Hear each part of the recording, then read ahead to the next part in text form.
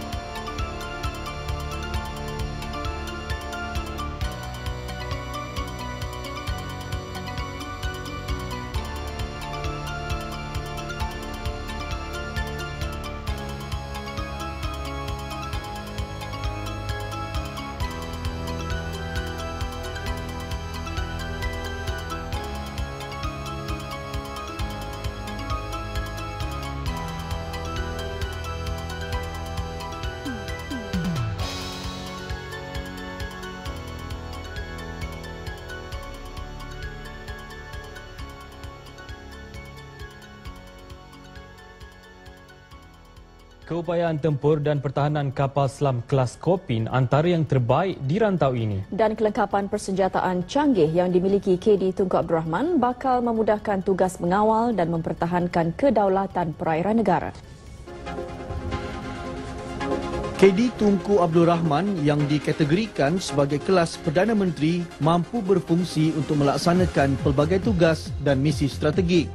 Antaranya pengumpulan data risikan, serangan torpedo, memasang dan mengaktifkan periuk api serta operasi khas membabitkan penyusupan pasukan khas laut atau Paskal.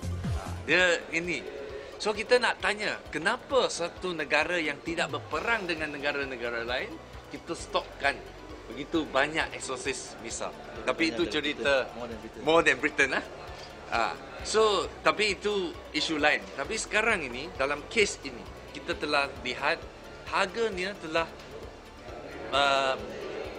diganjakkan begitu besar sekali sehingga kita dapati 20% lebih besar daripada harga pasaran dunia.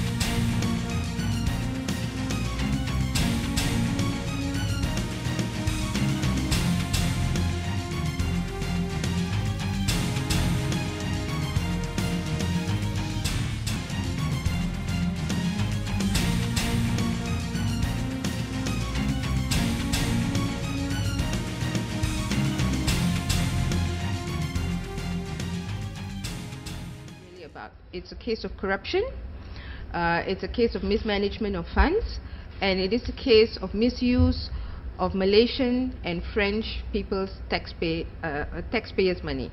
So it is really about our money that's being used to service a system of procurement which is very closed and which is very secret.